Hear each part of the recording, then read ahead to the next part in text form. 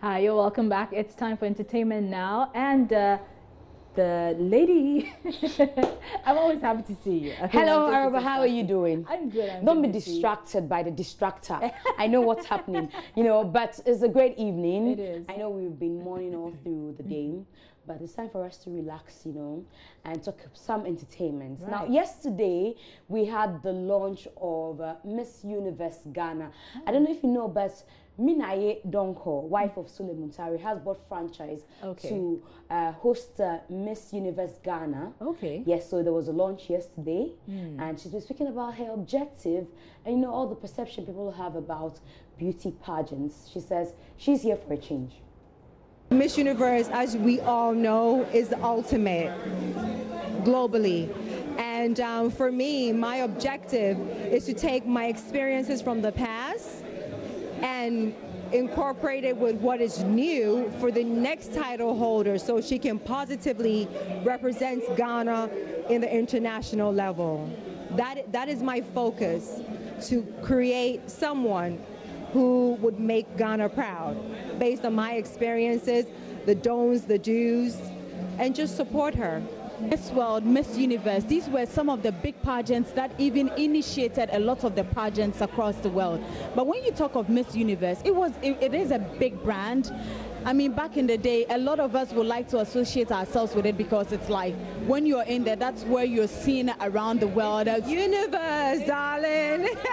But I mean, I'm asking, what happened? I mean, what took us so long to now get here? Honey, I can't speak about the past. The past is in the past. We're here. This is the future. It's a new era. It's a new moment for Ghana to shine. This is the time. And I'm so delighted to be part of this transition to put Ghana back on the map because, as I said early on, I'm a proud Ghanaian woman, and anything that involves the betterment of Ghana, to promote tourism, is what I'm here for.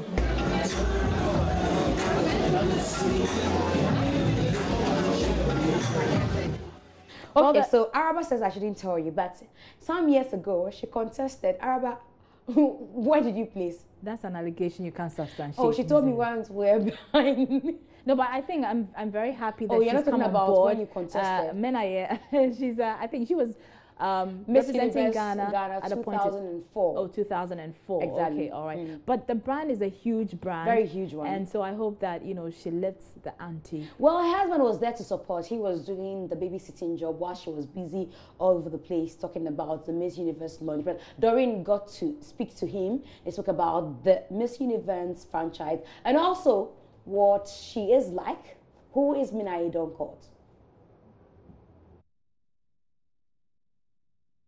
Yeah, very, very, very proud of her because she's an amazing woman. Apart from that, she want to give back to Ghana because she was a miss herself. So she had this passion for so long. So her getting this license, it's been really a pleasure.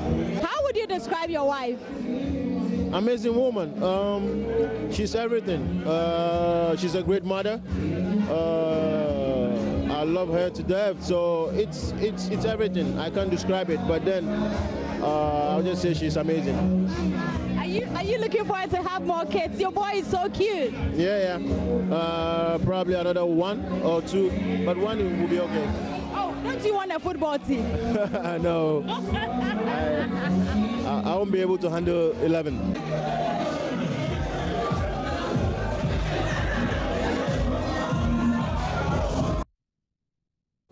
All right, so that's Muntari talking about his wife. Oh, he's very, very supportive. That's very nice to see. Their son. He looks too much like Sule. Oh.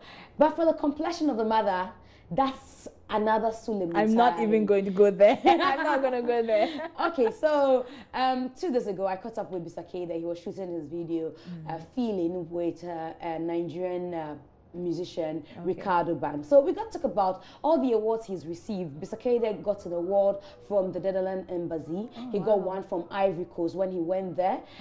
He got the Ghana Music Week UK, 2 awards from there as well. Is he making good music? Exactly. So we were talking about all those awards. He went to the Coke studio. He's been telling me about that experience and some more in this interview.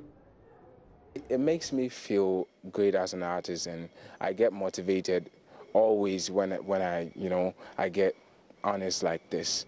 It keeps me going. It urges me to keep on going and moving on and on and on and on and on and on. As we saw the pictures of you at the Cook Studio, what did you go do there? I mean, I went there to connect with people, to be able to, elevate my brand. Yeah, I actually had a wonderful experience. I met a lot of artists. I collaborated with some of the artists that came to Coke Studio. It was really amazing, trust me. Yeah, I can't wait to see the videos that will come out. I worked with Eddie Kenzo. I worked with the producer, Maporisa. Killbeats was actually also there. I worked with Chelsea Baronet, and Yemi Alade was also there. Did you work with her as well? Etc., etc. We have something coming. Recently, we saw you earn a Snap Instagram post with Omarion, and that you took. Omarion, yes. Yeah. I mean, we just happened to be in the club. I was in Kenya for the Coke Studio Africa. Yeah, he wasn't actually in the Coke Studio. He came there for some other thing that I can disclose. Yes, but we just happened to meet and had some chat. So hopefully, Ghanaians should just be on the lookout for something from Bisakere and Omarion. And people say that because of the nature of your jobs, what happens is that you always will say, we don't have time. Then you drop some bombshell. Somebody is pregnant for you. Then that time, that person is pregnant. I mean, kids are a blessing. You want to fall in that category? It's a good thing. I mean, 2, 3 women. And if anything happens, I'll just embrace it. It's life. You can't run away from it. What do you want to find yourself? I don't want to run away from my responsibility. So, in case something like that should happen, I'll just embrace it and move on.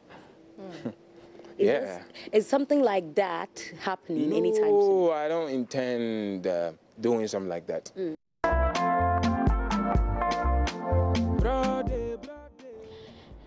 All right, so that's Mr. Kade, and everybody wants to know what Bisakade makes of the allegation or the comments by Becca that she sees him as a little brother. Yes. And just when I posed the question, he says, cut, I don't want to talk about that. Okay. And so his business manager came around, Jay Foley. I said, it looks like your artist doesn't want to speak about anything controversial because there was a woman who had alleged that he was sleeping with somebody's wife. Wow. She came to apologize. So I wanted to find out, how did she get to apologize? What did you do? He says, nothing controversial, but his business manager explains.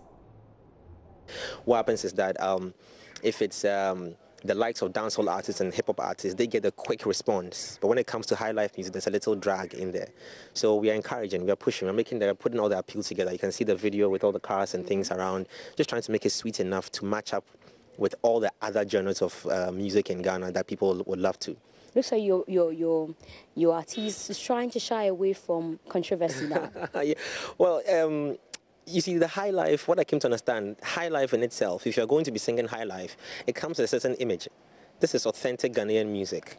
You just can't go and represent Ghana in just any way. You just can't be affiliated and always have certain kinds of controversial stories running with you. You're destroying the image of the authentic Ghanaian high life music. So we have to be very careful at any point in time what we do, what we say, how he represents himself. So he's always shying away from camera.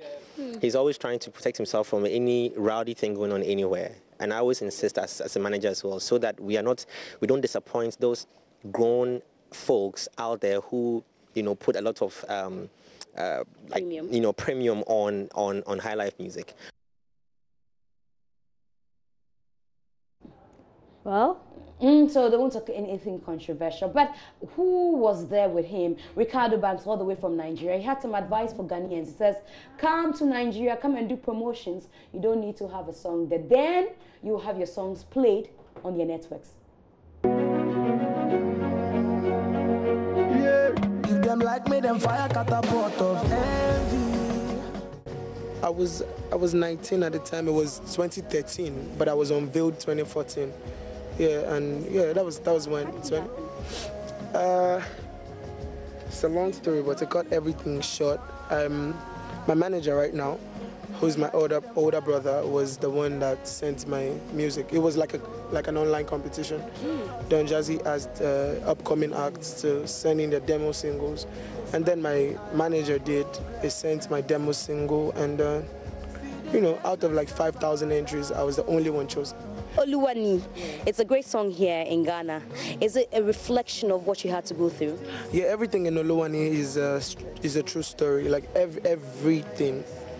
No line is made up. Like I didn't have to make up any line. Every line is the truth.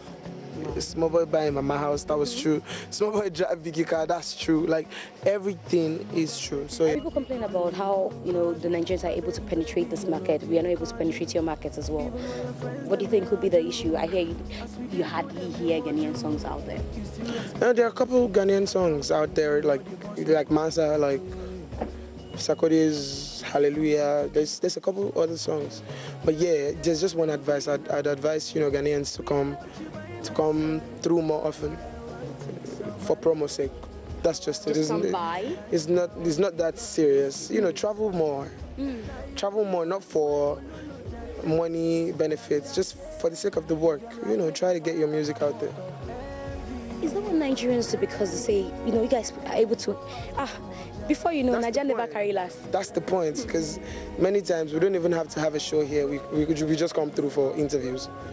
It's not that far now. Like $200 in Nigeria. So. Do you guys get to accept us where we come? That the radio stations open up for us for interviews like that? You can come and say, we don't know you, so we are not even interviewing. I'm sure it's never that crazy.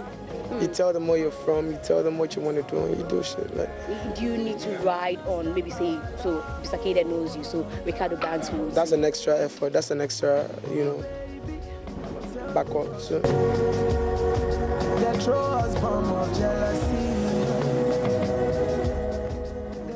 So that's Ricardo Banks. A lot of people know him for the Oluwani song and the Nyejilo Nyepe with Edem, and then the remix of Oluwani with Sarkodie. So he says, Ghanaians, you're complaining that Nigerians don't play your song. You don't promote your song. Exactly. In this week alone, I've seen 3 Nigerians pass through Ghana, not for any show. Ricardo Banks, Shei, and then one other person have all been in Ghana just to promote their stuff. He came to shoot a video with Bisake there, though, but he's been on almost every network, and that's how they get people talking about them. So that'll be for entertainment. But on Monday, my interview with Yaosiki, a year after that interview you saw on social media, will air here on the entertainment segment. Araba. Can't wait, Miss G. Right, I'll see you on General. Monday. All right, thank you. And stay with us because we have Joy News Interactive coming up next.